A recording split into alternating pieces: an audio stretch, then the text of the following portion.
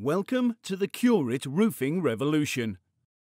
This video will demonstrate how to achieve an exposed aggregate finish using Cure It Slate Granules. Prepare the area by sanding the laminate. Use acetone to clean the area. For the best finished appearance, avoid coating the perimeter of the roof and the trims with aggregate and retain a smooth finish. To achieve this, the trims should be top-coated before the granulated slate is applied, along with the first 100 mm of the roof inbound of the edge. When the top coat has cured, use masking tape to neatly mask off the top-coated area of the roof.